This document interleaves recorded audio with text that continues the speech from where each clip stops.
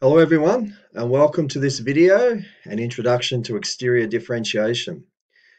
Now in this video we'll look at exterior differentiation and how to take the exterior derivative of differential forms, specifically focusing on one forms and two forms. We'll also look at the general formula for the exterior derivative of a K-form, demonstrating the use of the wedge product and the anti-symmetry property throughout this video. Okay, so that's where we're heading, so let's make a start. All right, and perhaps hide that as well. All right, so exterior differentiation is a fundamental operation in differential geometry that extends the concept of differentiation to differential forms. Now, let's just review differential forms a bit, just go right back and just a brief summary. So zero form is a function on a manifold M. We think of this as F is a function that maps the manifold to the reals. It's a mapping from the manifold to the reals, or the space of zero forms, written as capital lambda 0 for zero forms of the manifold M. One form, a linear map that takes a vector and returns a number. Locally, it can be written as omega equals sigma I, omega I dxi, sum over I of omega I dxi, where omega I are functions on M. That's these parts here, the components. And we write this as omega as a map from the tangent space of the manifold at the point P to the real numbers. So the space of one forms is written as, the dual or cotangent space, the manifold at the point P, or we could write them as capital lambda 1 for one form of the manifold M. Now a K form is a completely antisymmetric tensor that takes K vectors, just as one forms took a single vector, two forms take two vectors, three forms take three vectors, as you can see in the videos we've covered on this channel. So a completely antisymmetric, K form is a completely antisymmetric tensor that takes K vectors and returns a number. Now in local coordinates, it can be written as, local coordinates on the manifold, it can be written as omega is sigma I1 to IK, K being the degree of the form, and we have omega I1 to IK dx I1 wedge, so on, wedge dx IK. All right, so that's a K form. A two form will have 2 dx I1 wedge dx I2, okay, three form 3 and so on. All right, now where omega I1 to IK are functions on M, and the space of K forms is written as capital lambda K forms of the manifold M. All right, exterior derivative, and this is the subject of the video, the heart of the video now. So the exterior derivative D is an operator that maps K forms to K plus 1 forms, and we write this as D is an operator that maps the space of K forms on the manifold M to the space K plus 1 forms on the manifold M. Exterior derivative is the following key properties, right? Linearity, so the exterior derivative acting across the sum of two forms, two forms, alpha, beta, K forms in this case, right? Then d alpha plus d beta, linearity. Leibniz rule, product rule, D acting on the wedge product of two K forms, alpha and beta, is d alpha wedge beta plus -1 to K, alpha wedge d beta, right, where alpha is a K form. Nil potency, of course, is that d alpha is 0. All right. Right. Okay. The -1 here coming from the anti-symmetry property. Look at that. Yep. Okay. Yeah, that's right. I've moved. That's right. I haven't lost a page. I have to be careful now. I seem to click and lose a couple of pages. But anyway, back on task. Exterior derivative of form. So the exterior derivative of a zero form for a function f, a zero form, the exterior derivative is the gradient of f. The f is sigma I, partial f, partial xi, dxi. And the exterior derivative of a one form, for a one form, omega is sigma I summing over I, omega I dxi. For a one form, exterior derivative is d omega is sigma ij partial omega I over partial xj, dxj wedge dxi. And we can write that in another way, which I hope will become apparent later on. Hidden in here, you've got the anti-symmetry property, but so if we choose sigma, you can't have I and j equal to each other. And if you would expand that out, I and j, let's say we were talking about I and j going over dx dy, let's say, so over two variables, so I is 2, j is 2. Well, when I and j are equal, you get 0 anyway, so you can't have that. That doesn't work, so we don't need to expand that out.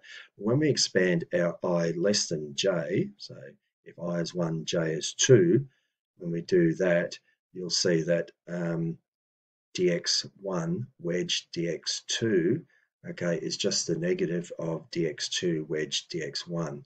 So anti-symmetry property pops up here. So these are two equivalent ways of writing it. If you were to write this out, say for I and j equal to 2, so 1 and 2, you'll find that you'll have dxi and dxi will be 0, dxj and dxj will be 0, okay?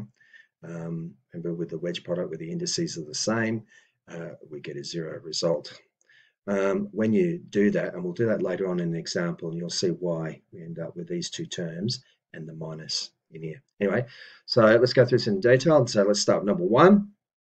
Omega equals sigma I omega I dxi, where omega I are functions of the coordinates xi. Remember those local coordinates xi. All right. So that was number 1. Number 2, apply the exterior derivative d to omega. So d omega is d of this. Okay, so using the linearity of the exterior derivative, d omega is the sum of the exterior derivatives of these one forms, just as up here, that's equal to the exterior derivative of the sum of the one forms. All right. So the sum of the exterior derivatives of the one forms is the exterior derivative of the sum of the one forms. All right. Or the sum of the exterior derivatives of the one forms. You get the idea anyway. Okay, so use the product rule or Leibniz rule for exterior derivatives. So d omega I dxi is d omega wedge dxi plus omega I d dxi. Well, you know what that is. Recall that d dxi is 0. So d of omega I dxi is just d omega I wedge dxi. Okay, step number 3. Step number 4, express d omega I as the differential of function omega I. So we have d omega I is sigma j d omega I dxj, a partial xj, sorry, partial omega I, partial xj. Got in this habit of saying d, it's partial, dxi. Substitute d omega I back into the expression for d omega I dxi. Okay, let's put that back in. Okay, so we have d omega I dxi is this here. Okay, we're getting closer. Now combine the terms for the exterior derivative d omega. So d omega is the sum over I, and in the parentheses, the sum over j of this. Okay, and this can be written as d omega is the sum over I comma j of this object here. Okay, now reorganize the double sum. Notice that dxj wedge dxi is minus dxi wedge dxj, and therefore we can combine the terms where I does not equal j. So d omega is sigma I less than j, partial omega I dxj minus partial omega j dxi, dxi wedge dxj. Okay, the terms vanish where I equals j because dxi wedge dxi is 0. All right. Otherwise, if you just look at this, you might think, well, when you expand that out for I and j, you're going to have 4 terms. If the limit is j is set to 2 dimensions, what are you going to do then? Okay, and you'd find there'd be 2 dxj's wedged together and 2 dxi's wedged together. They would cancel out, leaving 2 terms. The 2 terms are in here. And the 2 terms are, you have dxj wedge dxi, and you notice that's minus dxi wedge dxj. I think I might have a better example later on. Whoops. Okay, final expression, the omega is sigma ij of this. Okay, is I less than j, expanding that out. Let's have a look at some more examples now. A zero form. So let f be our function is x squared plus y squared plus z squared in R3. The exterior derivative df is just, well, it's going to be the gradient, isn't it? Gradient of f, df, partial f, partial x, dx plus partial f, partial y, dy, and so on. And doing all that, we get 2x dx, 2y dy plus 2z dz. Here, df represents the gradient of f. All right, let's have a look at a one form. Example, let omega equals x dy minus y dx. The exterior derivative of the omega is, let's have a look, again, frustrating. The omega is dx dy minus y dx. Okay, so exterior derivative acting on all of that is the exterior derivative acting on each of the parts. Dx dy minus dy dx. Now, we get from that dx wedge dy, so far so good, plus x d dy, well, we know what's going to happen there, minus dy wedge dx, minus y d dx. Well, second and fourth terms are going to go to 0, so we're left with dx wedge dy minus dy wedge dx, okay? Now, dx wedge dy minus dy dx, let's tidy it up. Now, what we can do is that the anti-symmetry property here, because dy wedge dx is equal to minus dx wedge dy. The two negatives here give us the positive. So we end up with dx wedge dy plus dx wedge dy is 2 dx wedge dy. All right, this corresponds to the curl of a vector field in 2 space. Let's have a look now at two forms. Let omega be z dx wedge dy in R3, and the exterior derivative of the omega is, I didn't jump through slides then, good. Okay, so omega is z dx wedge dy. So act on both sides with the operator d. All right, we get dz wedge dx wedge dy plus z outside of d dx wedge dy. Okay, so what we have here is dz wedge dx wedge dy plus z d dx. We know what's going to happen there, wedge dy. Z dx wedge d dy, and we know what's going to happen there.